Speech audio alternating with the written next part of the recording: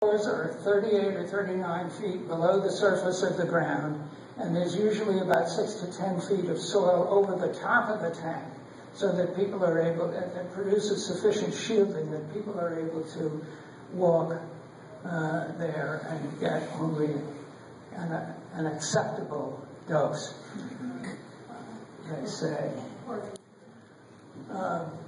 Here's an apparatus that they use to cut a hole, a 57-inch hole in the top of the tank. What the tanks had before they did this is pipes going down into the bottom of the tank, but they were relatively small, and you couldn't get apparatus down there to empty the tank through those small pipes. So they could get the pump of liquid out, but they couldn't get the solids out. So they used this device to cut a big hole in the top of the tank so that they could lower in a device to sluice out the solids from the tank. Just to show you how they run into all kinds of problems, the grinding material that they used was garnet. And then they discovered that if you pipe garnet, it tends to wear away the inside of the pipe because it's abrasive. So they had to then calculate, can we use this stuff? And they had to change to a different grinding compound in order that they wouldn't corrode, or erode rather, their pipes when they end up pumping this material elsewhere. Okay, so now I just want to talk a little bit about what I think is the most dangerous facility on the site. It's called the Waste Encapsulation Storage Facility, and people refer to it as WESF. Radioactive cesium and strontium-90 were shipped from all over the country to this WESF facility. And currently, the material is stored in capsules that are underwater, the way fuel is stored at nuclear power plants. The radioactivity is 131 million curies. I mean, it's just staggering the amount of radioactivity. And it's the total mass is about 15 metric tons for the capsules and their contents. So 115 metric tons and 1 gram of cesium-137 has the equivalent of about 86 curies. Ages ago, when I was doing some radiation therapy, the device that we used to treat cancer of the cervix in women who had it had about 200 milligrams of radium in it.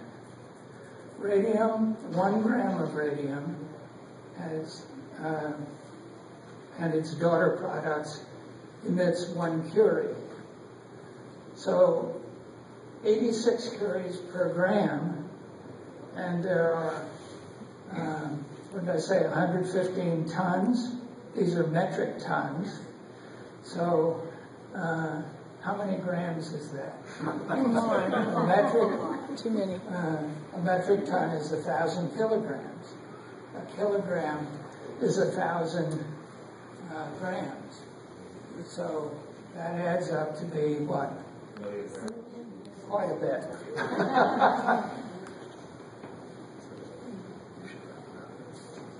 Just about done.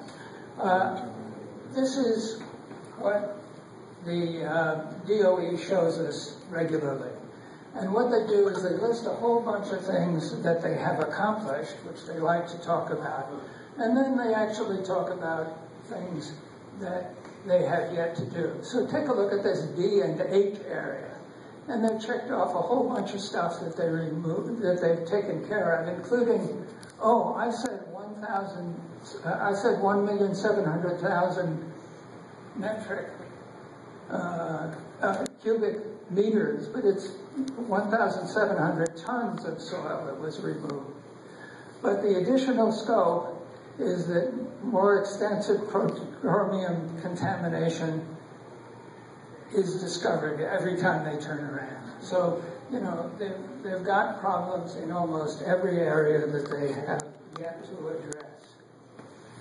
And this is what it's going to cost at current estimates. $114 billion spread over whatever length of time. And every year, every time they turn around, the number goes up. So that's a kind of a quick snapshot, not as quick as it was supposed to be. But very thorough and I think really helpful for everyone to have. And the rest